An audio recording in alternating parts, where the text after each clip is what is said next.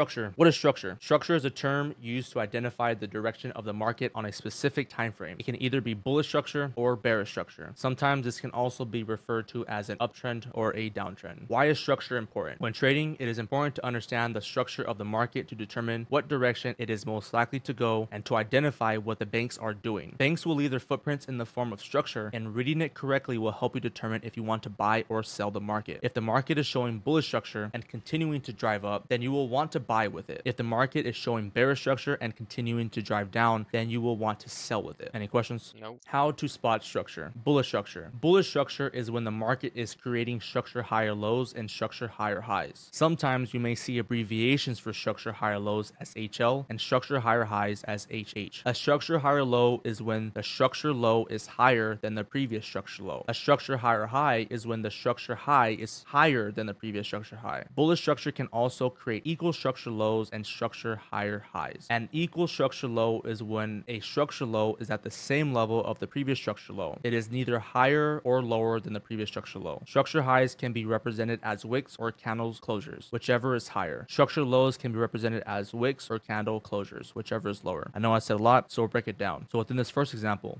bullish structure is when the market is creating structure higher highs, structure higher lows, and structure higher highs. This is that first example. If you notice, we have a high here and then we have a low here. The next high that it creates, it's actually higher than the previous high. This is why this is considered a higher high, because it's higher than the previous high that it just created. This higher low is a higher low because it's higher than the previous low that it just created. So in very simple terms, in bullish structure, you'll be seeing higher highs and higher lows. Does that make sense? Yeah. Yeah, I think so. Cool. The second example I'm talking about is bullish structure can also create equal structure lows and structure higher highs. So in this case, you can see that price did create the higher low, but in this example, price creates an equal low. And the equal low is considered an equal low because it's at the same level or it's equal to the previous low. It's neither higher or lower than the previous low. Price still creates a higher high, but it doesn't create a higher low. It just creates an equal low. And that's perfectly fine. Does that one make sense? Yeah. Yep. Cool. And in this case, I do have some chart examples later on down here, I believe. But the way I identify structure is structure highs can be represented as wicks or candles, whichever is higher. Structure lows can be represented as wicks or candle closures, whichever is lower. And what I mean by that is whichever one is higher or lower, I will use. Some people don't consider wicks and they use candlestick closures. I will always use wicks. Whichever one is, if I'm measuring a high, I will always use the wick high. If I'm measuring a low, it'll always be the wick low. That's what I mean by that. Make sense? Yeah. Yep. Cool. This is just the exact opposite, but I'll say it either way. Bearish structure. Bearish structure is when the market is creating structure lower highs and structure lower lows. Sometimes you may see abbreviations for structure lower highs as LH and structure lower lows as LL. A structure lower high is when the structure high is lower than the previous structure high. A structure lower low is when the structure low is lower than the previous structure low. Bearish structure can also create equal structure highs and structure lower lows. An equal structure high is when a structure high is at the same level of the previous structure high. It is neither higher or lower than the previous structure high. Structure highs can be represented as wicks or candle closures, whichever is higher. Structure lows can be represented as wicks or candle closures, whichever is lower. So same thing, bearish structure, you're going to have a low and a high. Price will create a lower high and a lower low, and these are lower than the previous highs and lows. In this second example, you can have an equal high. It's not higher than the previous high, it's not lower than the previous high, it's just equal. And so this is still valid bearish structure. Any questions there? Nope. Now, structure from a bank perspective. Bullish structure. In bullish structure, banks are buying at the structure lows and taking profits at the structure highs. If banks are buying at the structure lows, then these are going to be considered strong or protected lows. They will be considered strong lows because if banks are truly buying here, they will not want price to break underneath. If price did, that means their buy orders would be in drawdown. They are the ones in control of the market and want to minimize their drawdown and losses. The structure highs will be considered weak or unprotected highs because banks are buying and want to continue price to the upside. The structure highs are meant to be ran through. You know that they are taking their profits off their buy orders at the new structure highs because the take profit is a sell limit. Sell orders are pumped into the market to cause the drop in price. So to break it down even more, in bullish structure, at these lows, there's a reason why price is going upwards. Price is going upwards is because there are overall buy orders in the market that cause price to go on up. And the fact that we know that banks control the market, we understand that the banks are pumping buy orders in the market. And you can see that based off of structure. At these lows, as price goes on up, we understand that they are buying. And when price comes back on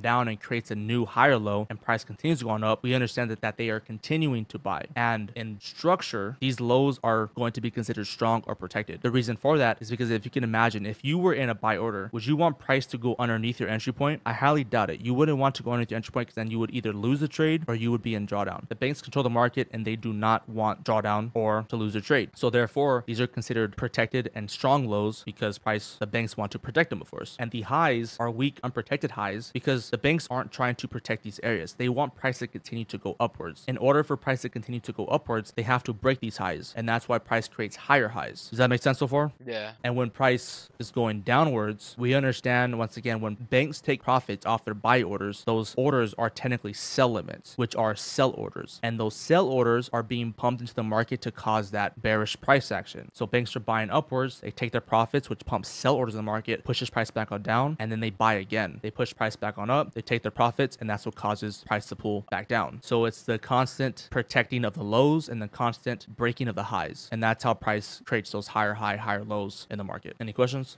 No? Cool. No. So bearish structure, same thing but flipped. In bearish structure, banks are selling at the structure highs and taking profits at the structure lows. If banks are selling at the structure highs, then these are going to be considered strong or protected highs. They will be considered strong highs because if banks are truly selling here, they will not want price to break above. If banks did, that means their sell orders would be in drawdown. They are the ones in control of the market and want to minimize their drawdown and losses. The structure lows will be considered weak or unprotected lows because banks are selling and want to continue price to the downside. The structure lows are meant to be ran through. You know that they are taking their profits off their sell orders at the new structure lows because the take profit is a buy limit. Buy orders are pumped into the market to cause the rise in price. Once again, if they're selling, they will be selling at the highs. They will run through the previous lows because they are not strong lows. They are meant to be run through. And when price goes bullish, you know that they are taking profits off their sell orders because a take profit is a buy limit order, which in turn is just a buy order in general. And if buy orders are being pumped in, that's what causes the bullish price movement. And then when price goes back on up, they decide to sell again. They push price back on down. And that is what creates the new structure lower high and creates the new structure lower low. Any questions? This is just like one type of structure, right?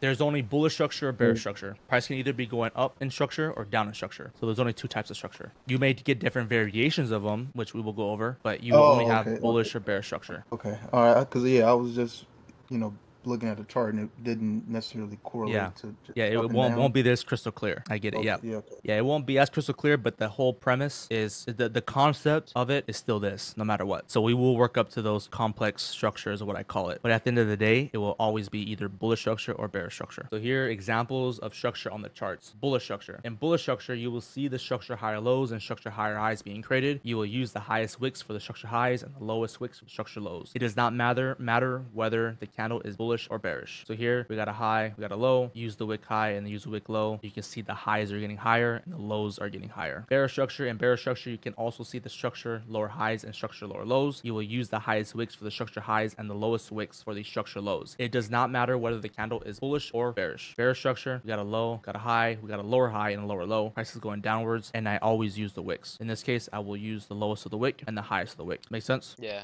Well, and then when annotating structure on my trading view, these are my settings. Structure settings. When annotating structure, I use the trend line. You can find this from the toolbar on trading view on the left-hand side of the screen. It is the second icon down under trend line tools. You can click the star icon to save it to your favorites. This will allow you to draw a horizontal line on the structure low and structure high. I have the color set to white with the opacity set to 100%. The thickness is the smallest one. You can create multiple templates for multiple time frames. All you have to do is create a template for whatever time frame you plan to use it on. For example, if you want to have a template for the M15 structure, you can create a template called M15 structure low and a template for M15 structure high. You will also be able to add text in the next tab over and label it to whatever you want to say. You can do this for all your time frames so you can easily access them whenever without having to type the labels again. So what I mean by that is if I'm drawing structure, if I have this labeled as a structure high, I will use this trend line tool, and the trend line tool is right here. Click here, click trend line, and I will draw a line out going this way. And if I think this is my structure high, I think I have so me personally, I just have it labeled as a structure high and a structure low. But what I was trying to say was if you go over here, fix the settings however you want, go to text, you want to label this as M15 structure high, you can click template, save as, and then name it whatever you want and then save it. So in the future, when you're trying to draw this line again, draw it out, double click it, click template, and then here's that saved preset. When I click on it, it'll say M15 structure high. So you can do that for all time frames, any time frame you want, highs, lows, whatever. Personally, me, I wouldn't use this. I just use structure high. If I'm drawing a structure low, I would draw a structure low here. But you can draw it however you want. If you want to draw dots, you can do little dots like this. I'm just showing you what I do. You think since it's not that many of us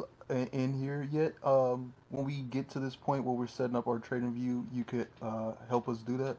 Yeah, so one of two things. If I need to help more, I can. But the whole goal of it is I have it all written down with all my settings. I'm making videos with you right now so you can go back and rewatch them. And so it really wouldn't need help if it's perfectly done. But if you guys need information that I haven't provided yet, absolutely. I will make videos, do whatever I got to do to get that information to you. But the ultimate goal is after this video, there's going to be a literal video showing you how to do it. And also I have my settings right here. So if somebody knew where to come, they wouldn't need anything else. They have everything they need. Gotcha. Okay. You get what I'm saying? And of course, if I haven't provided something and I missed something, yes, I will make it and make sure it's all there for free. Make sense? Thank you. Yeah, I got you. Cool.